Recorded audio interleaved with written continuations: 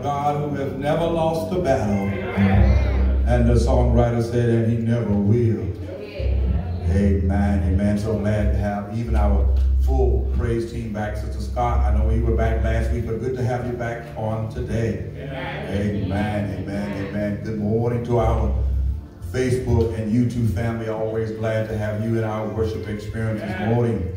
So glad to see our college student, the Kennedy, who is here. Deontay is here this morning. Amen. Amen.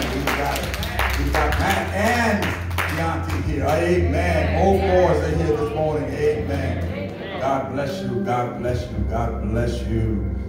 Let us bow our heads for prayer. Merciful God, our Father, we come now to this hour of worship. Worshiping your word, God. We ask you now, as always, to hide the manservant behind the sacred desk. Oh God, let my imperfection not be a distraction to anyone today. God, we want them to see your glory. Oh God, we want them to hear your word. Bless your man, oh God, who will stand because he's not fit to stand. But thank you for allowing me to stand anyhow. Oh God, we ask you now to go with me as I share what you have placed on my heart. And we know, God, that your word will not return to you void. For these blessings we ask in Jesus' name. And everybody said, amen. Amen. Amen. Amen. Would you turn with me to the book of Mark, the 5th chapter, verses 9 through 20. And I'm using the NIV version for our translation. A familiar passage. Mark, the 5th chapter, the 9th through the 20th verse. The NIV is our translation. I ask that once you have found it, that you would give God word reverence by standing to your feet. Mark, the book of Mark, the Gospel of Mark, 5th chapter, verses 9 through 20. And again, the NIV version is our translation version. Really want to focus on the end of this particular passage, not so much about the first part of it, but it will give us context. All right. Then Jesus asked him, what is your name? My name is Legions, he replied, for we are many. And he begged Jesus again and again not to send them out of the area. A large herd of pigs was feeding on the nearby hillside. The demons begged Jesus, send us among the pigs. Allow us to go into them. He gave them permission, and the impure spirits came out and went into the pigs. The herd, about 2,000 in number, rushed down the steep bank into the lake and were drowned. Those tending the pigs ran off and reported this in the town and countryside, and the people went out to see what had happened. When they came to Jesus, they saw the man who had been possessed by the legion of demons sitting there, dressed and in his right mind. And they were afraid. Oh, thank you, Jesus. Those who had seen it told the people what had happened to the demon-possessed man and told about the pigs as well. Then the people began to beg, plead with Jesus to leave their region.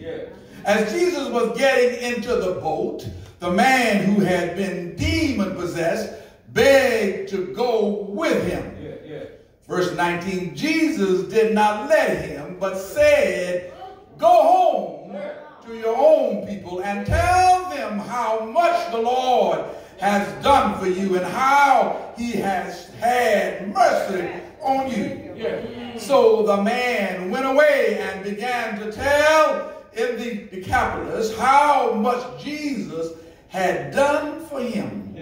And all of the people were amazed. As you take your seats, our key verse is verse 18 and 19. As Jesus was getting into the boat, the man who had been demon-possessed begged to go with him. But Jesus did not let him, but said, go home to your own people and tell them how much the Lord has done for you and how he has had mercy on you.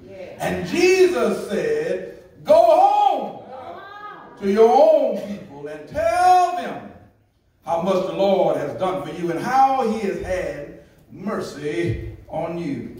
Beloved, just for a few minutes, I'd like to preach from this thought.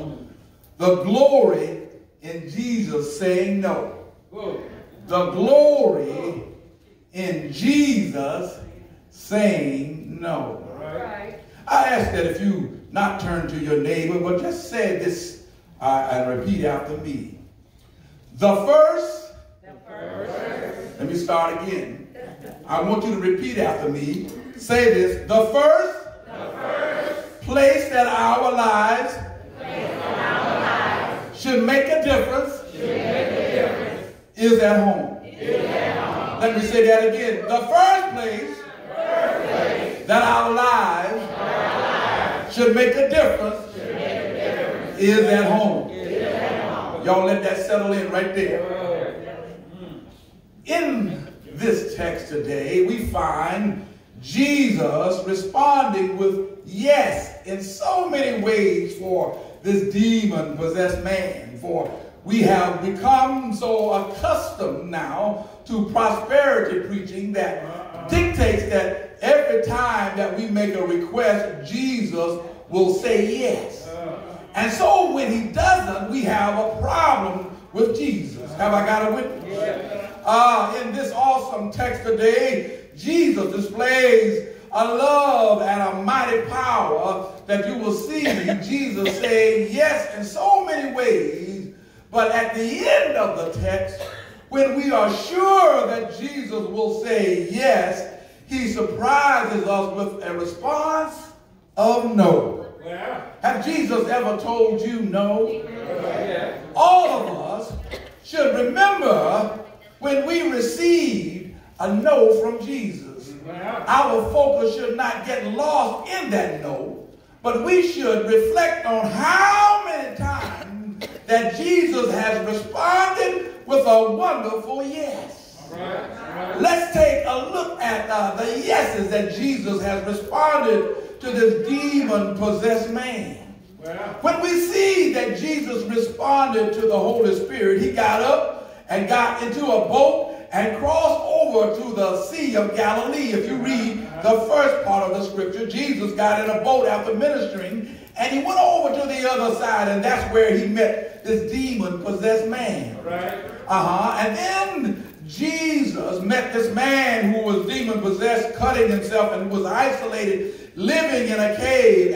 And Jesus said yes to bring deliverance to this man. Jesus said yes to casting out the demons in this man. Jesus said yes to sending the demons into the pigs where they would drown.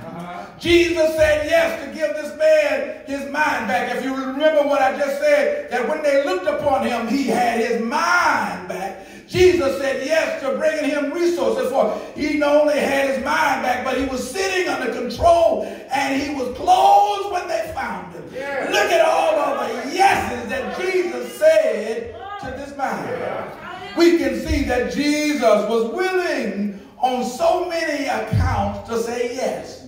Beloved, before you get too carried away with your emotions of despair because you heard no from Jesus, remember the yeses that Jesus has given you in this last 24 hours.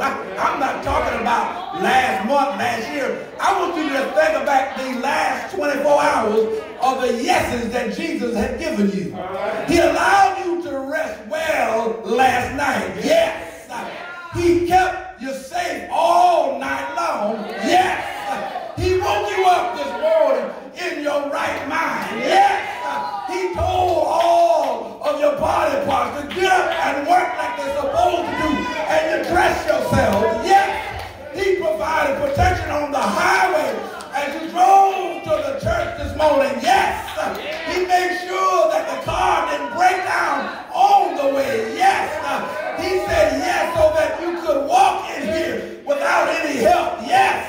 He said yes so that you could see me and understand what I'm saying about his wonderful blessing and his wonderful word. Jesus said yes. Aren't you glad that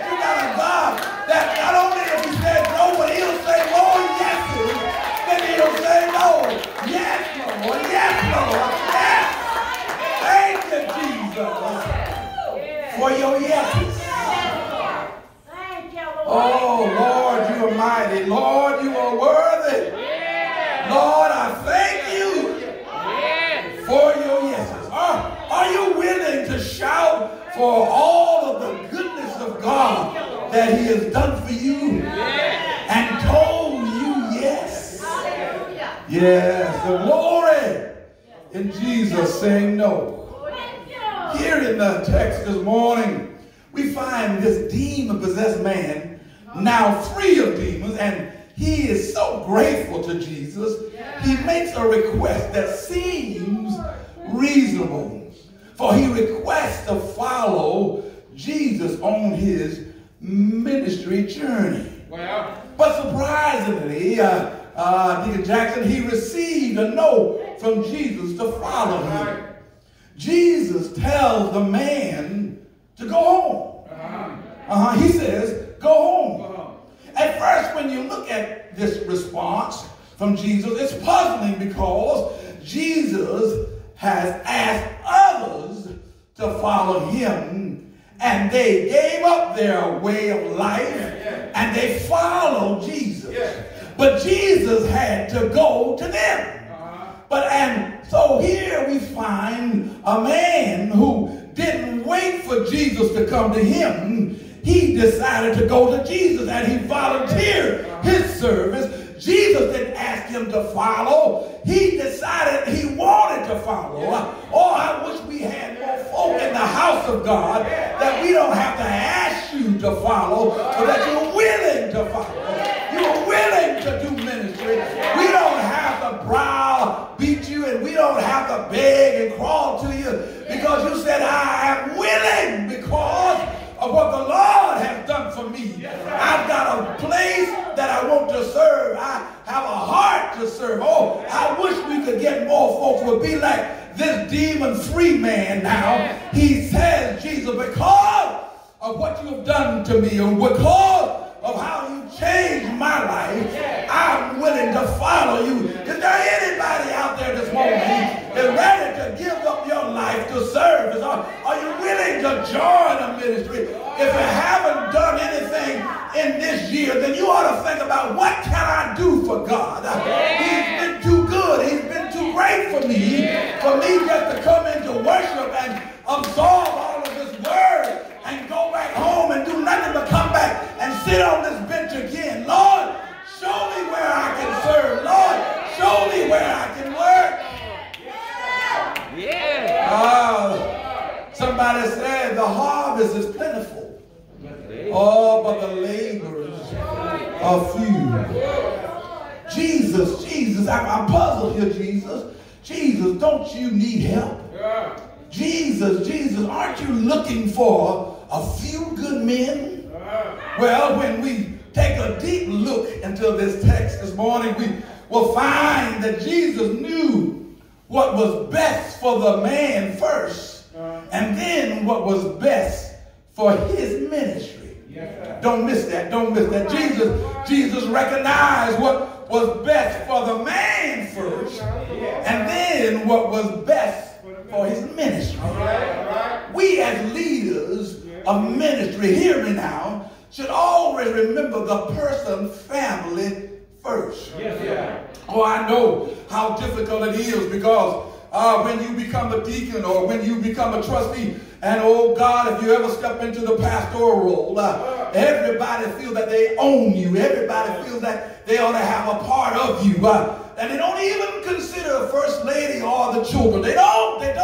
They think that because God has called you, you ought to be a liberated bunny. You ought to work 24/7. You don't get tired. You don't have a reason to get tired, because you're doing the Lord's work. But beloved, Jesus recognized what the man needed first, and then what his ministry also needed. So I'm telling you, if you are assigned to a ministry and you're a leader, now you need to make sure that you consider the person family first before the ministry. But now let me put a little check mark right here. Jesus knows, though, when you are using your family as an excuse to be unfaithful to the ministry. Don't think you can fool Jesus. You talking about, well, I got to be here with my family. I got that. Jesus, no. You just using that as an excuse because you really just don't want to work. Jesus said, don't play play me. Don't play me like that. I know your family. I'm the one that established your family. So don't use your family as an excuse. So the question, beloved, the question that I'm sure you want to have answered this morning, Pastor Benjamin, how can one see glory? Because that word glory carries a significant point.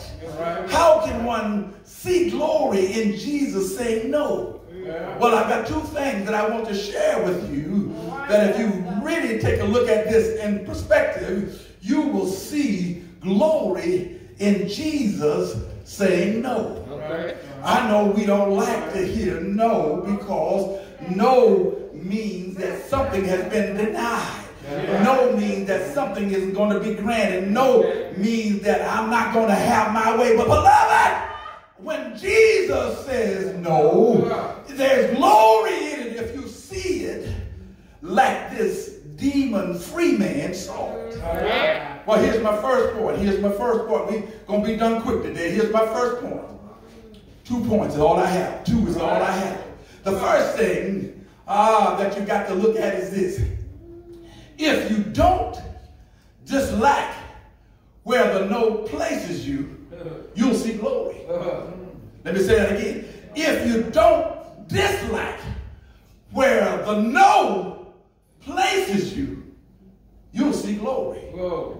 In society today, everybody is striving to be in a new place. Everybody is pushing to be at a new level. Everyone is looking to have something different than they had last year. But can you be satisfied with familiarity? Joseph, hear me now, Joseph was 17 years old when his brothers sold him into captivity. And then he was 30 years old before he became the right-hand man of Pharaoh. Serving his family, he blessed Canaan and Egypt, and he saved them from a famine. 13 years, God said no to his deliverance. Can you be content as Joseph? For we never find in the text when we read that particular passage that Joseph was angry when they forgot about him in that person when he was supposed to speak up for him when he got out. 2 years passed and he forgot to say what Joseph told him to say. And then Joseph then gets out. But you don't find anywhere in the text that Joseph rebuked him or got mad with Jesus. In the text, Jesus tells this eager follower to go home. I know you need some help, Jesus. You just started your ministry. But Jesus said, go home. The scripture says, now, he begged Jesus. That means that he just didn't say, Jesus, can I follow you? He got on his knees and, oh, Jesus, for what you've done for me, Jesus, I can't go back. I want to go wherever you are. Is there anybody in here wants to be where Jesus is? Or somebody said, I want to go where Jesus is. I can understand how this man felt. Can you imagine being in a cave for over 12 years, cutting yourself, bleeding, living among dead things, can't be with your family, walking around naked and ducking the cold, and now Jesus cast out these demons, not just one boy. He said there were legions. There were many in him, and Jesus brought his mind back to sanity. Jesus brought control back to his spirit. Jesus dressed him. I don't know who I'm talking to, but I know if I was him, I would want to follow Jesus as well. And he begged Jesus, let me go with you. But Jesus said no. Jesus told him to go home. Oh my God. So you don't find though anywhere after Jesus told him to go home, you got it right there in front of you. Did y'all see anywhere where he got upset? Because he was rejected to follow Jesus? Did you see anywhere where he said, but Jesus, you don't know what you're missing. I'm a good man. You should want me on your team. You don't see that anywhere. But he did what Jesus asked him to do. Not only did he go home, he told his story. For he testified of the goodness of Jesus. You see, Jesus told him to go home and do something different that he had planned. Can you take advice from Jesus? When Jesus changed your plan, are you able to say, thank you, Lord? Are you able to say, Lord, whatever your will is, I'm going to do it? So the man, Jesus said to him, go home, and he followed Jesus' advice, and he eagerly responded to Jesus' request. He went home. Beloved, sometimes new isn't better. That's right. And different is not where it's at. All right. Let me say that again. Sometimes new isn't better, and different is not where it's at. Right. So many of us have moved when God has sent you a message to stay right where you are. To stay with familiarity. So many brothers have messed up a good home, messed up a good relationship because in their head they thought that what they had wasn't worth it because they looked across the street when they really should have stayed with what was familiar. And now they got a sister that they can't even leave the house. He asked, where you going? When you going to get back? Don't you know you got to do this and you got to do that? And the man can't have no peace. Why? Because he should have stayed with familiarity. He should have stayed where God had placed him. Oh, I'm talking to somebody this morning. You ready to move, and God is saying, stay where you're at. I'm saying no to yes. That spirit that won't let your plan take fruition, God is really saying no. He's saying no not to hurt you. He's never wanted to hurt us. But he's saying no for a good reason. He's saying no so that he can help us. No. And so you don't, you see, most folks want to move to something new. And I know you want to move to that new house because the neighbor moved away. And you said, where are you? The neighbor said, I'm across town. I left the east side and I moved to the west side. And you say, well, I'm going to be looking for me one too. No, you don't want to do that. You don't want to do that. Why not? Well, let me tell you this. That new taxes that those neighbors are facing and that upkeep has got them all upset. And see, you are in that house that was built in 1960. It's paid off. You don't have the taxes to worry about. And you can sleep at night. See, they all up wondering how, if I get laid off, I'm going to be messed up. I don't know how we're going to keep up with the Joneses because we bit off too much that we can't chew. Oh, sometimes it's good to stay right where you're at. Somebody says, stay right where you're at. I know you want to embrace some new friends, but in this economy and in this COVID-19, you better stick with the people you know. Oh, I know. You want to go out, you want to find new friends, but right now it ain't safe to let everybody come into your face. You better make sure you know who comes to your space. Sometimes you better stick with what's what familiar. And the Lord is saying to somebody, stay where you're at.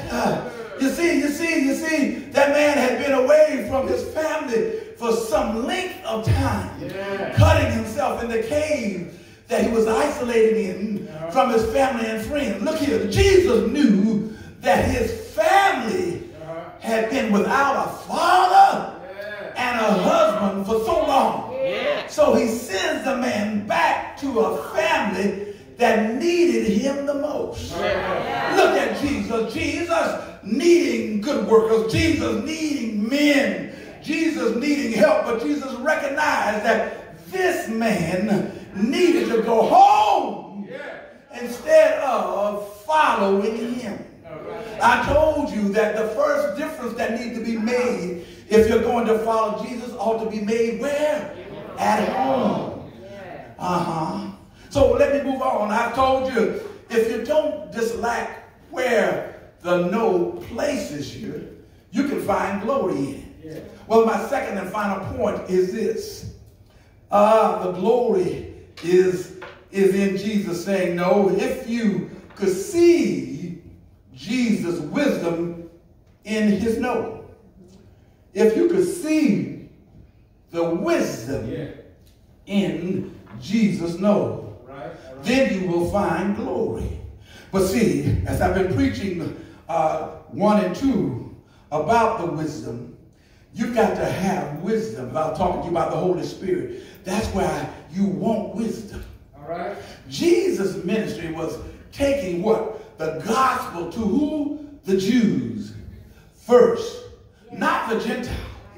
See, this man was a Gentile. How do I know that?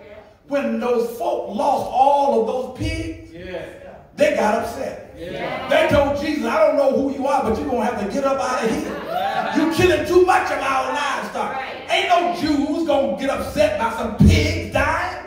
The Jews don't deal with pigs. And so they said to Jesus, I don't care what you've done for the brother, but you're messing up our profitability. Isn't it interesting? You got to be careful who you align yourself as friends. For if you read the first part of the text, it said they had bounded him with chains and he broke them. Well, he didn't put the chains on himself. Who do you think put chains on him? The folks, the friends that he was around.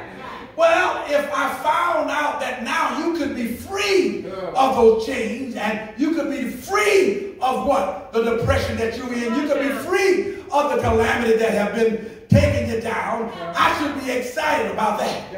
But they got more excited about their pigs being lost than this man getting deliverance. I tell you right now, there's some people are more concerned about what they lost than what you gained. Anytime you start talking to a friend and they start talking about more about what they lost than what God has done for you, you need to cut them loose. Because they don't care about really you. They just want to talk about who? Themselves. And so Jesus recognized that this man needed to go home. So this wisdom, Jesus tells them, he tells them that I'm sending this man home because he is a Gentile. What better place for him to witness than to the folk that he's familiar with? I told you, if you don't get upset where the no places you, you'll see glory. He's a Gentile. Why? He knows how they think. He knows that his word would carry weight. If Jesus took this man on his missionary journey, Jesus was going to who? The Jews. Well, y'all know when Paul was getting ready to take Timothy, whose daddy was a Greek, who was a Gentile, what did he do? I told you last week, he circumcised circumcised Timothy because he needed to have a greater witness. And so Jesus says that if you're going to go with me, you ain't road ready. You need to go home to the place where you can have the most effect. And so Jesus sends this man home to convert the folks to Christ is currently where he's at. That's the type of wisdom you can count on from the Holy Spirit. That word, that's a word for somebody. You are so eager to burn up the highway across the city and across the state to witness. But God is saying you got plenty of work to do right at home. Oh, I know people believe in foreign mission. That's great. I believe in foreign mission, but home mission becomes more important before you go where? To foreign mission. Everybody wants to go to Haiti. Everybody wants to go across over to Brazil. Everybody wants to leave the United States. When there's plenty of work to do at home. Can I ask you this question? Are you helping everybody with their issues and their business, but doing nothing for home? Well, they can always find you. Where are you? I'm over at so-and-so house. Man, your house need help. You always taking care of somebody else's children, your children going without. Are you always doing for somebody else and neglecting home? Well, let me come on. Are you helping all these other churches in the city? But your name on the roll at Beulah first? Are you going and visiting all the time and paying even your tithes to them? But then when you are in need, you always coming back to us? Oh, I know y'all don't like me now. There's some folk. They even was big enough to tell me, I went to so-and-so church and I left my money over there. And I'm like, Pastor, is that right? I said, This was Sister Doreen's quote, am I boo-boo the fool? I don't even have to answer that. Your name on roll here. And you go someplace else and you leave your money there. I'm not talking about an offering, I'm talking about your time. But then you come back here and want the benefits here. You can't serve two masters. Amen. I can't pastor Beulah first, but everywhere you look, you find me at Mount Zion, always blessing them, but never taking home. Oh, let me move on, beloved. You've got to see Jesus' wisdom in the know.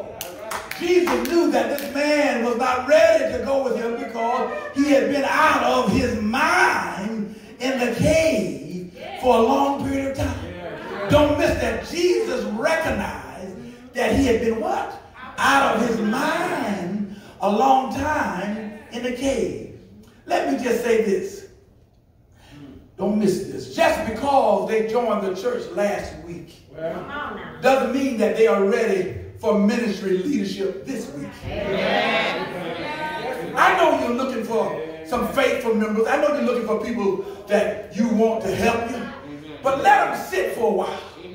Let's see what they are about. For many have come into the door on fire. But it didn't take about 3 weeks for somebody to offend them. And they turned and said, this ain't my place. Well, if God has sent you here, don't you know that you're going to get your toes stepped on? Don't you know that you're going to get offended? Why? Because this is a hospital. And anytime you go to the hospital, there's some sick folk in the hospital. And so you don't leave because there's some sick folk in there. You just make sure you understand what flow you're on. Or you make sure that who's talking to you, is it the doctor talking to you? Does he have a white coat on? Or does he have another coat on? You got to make sure who you're dealing with. And so many folks get offended because they want to be in leadership till next week and you just got here. Too often we rush people to the front of the leadership when they have not had the opportunity to sit under someone and study the ministry and seek God's direction. You see, Jesus recognized this man has been out of his mind, Deacon Brown, for years, and now he ain't ready to go with me to the Jews. Oh, I'm going to put him in a place, but that place needs to be where he can be most effective. Just because she's finished 3 cooking courses, you don't put her in charge of Thanksgiving dinner. No, baby. That's the main meal. I can't put you over Thanksgiving dinner. We're going to let you make some Kool-Aid and make the tossed salad. But you ain't going to be over the turkey, the ham, the dressing, and the candy yam. No. I can't do that. And let me know if you got somebody in your house that you're doing that to. Don't invite me. Don't invite me. Don't invite me. Y'all, let me go over here. Yes. Look, you got to see the wisdom. You got to see the wisdom of God's no. God's no has a place to help us. He has a no to make sure that we do the right thing.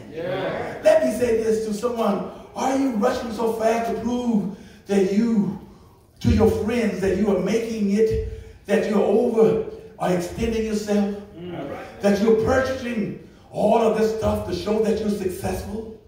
It's okay to drive that car another year.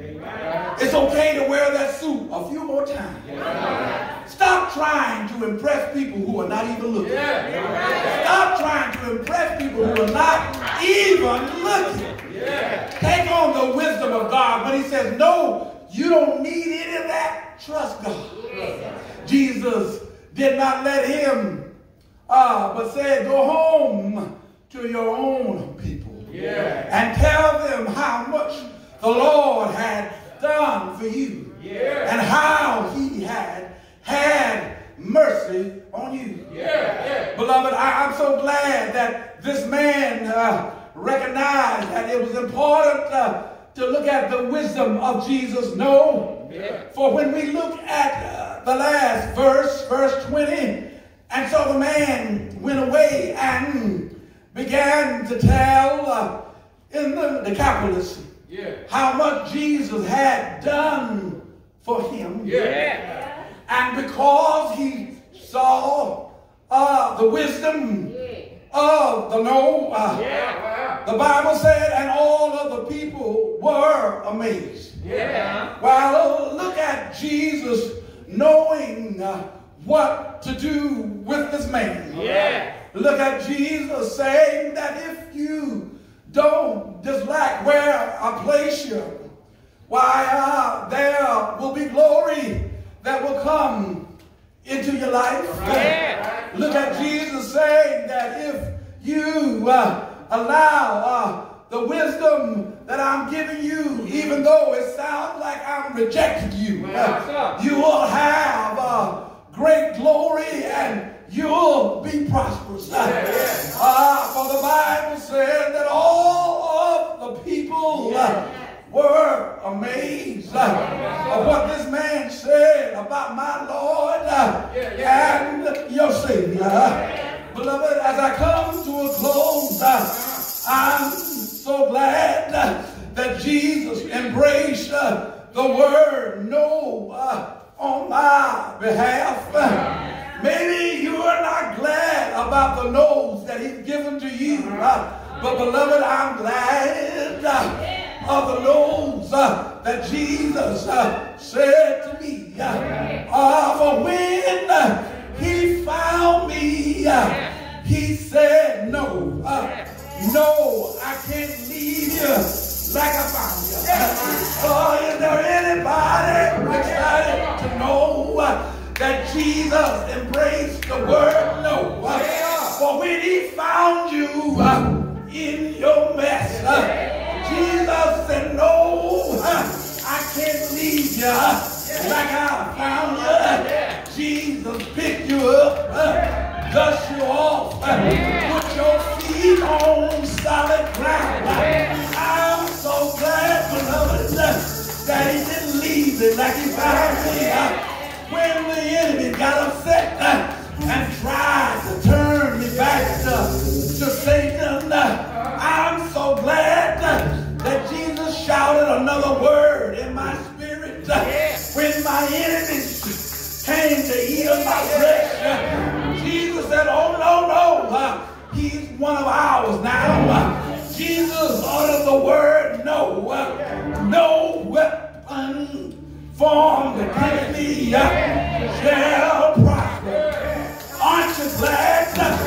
No weapon formed against you shall prosper. I'm so glad that he embraced the word no. For late in the midnight hour, when I felt so all alone, I heard Jesus snuggle up beside me, and he whispered this song to me. There's not a friend like the lowly Jesus. No, not one. No, not one. No one can heal our soul disease. There's that word, no, not one. No, not one. Jesus knows all about our trouble, and he will surely guide until the day is done. I'm so glad that Jesus understood the word no. I'm so glad that when Jesus' flesh failed him in the Garden of Gethsemane, Jesus was about to give up and throw in the towel, but the word of God came back to him, and he said, no, not my will, but thy will be done. Satan thought Jesus was going to give it up, but he said, no, Satan, I've got an appointment with Calvary. Aren't you glad? Jesus didn't say, I won't go. He said, yes, I'll go. John 10:28, I give them eternal life. They should never perish. Here comes this word, no one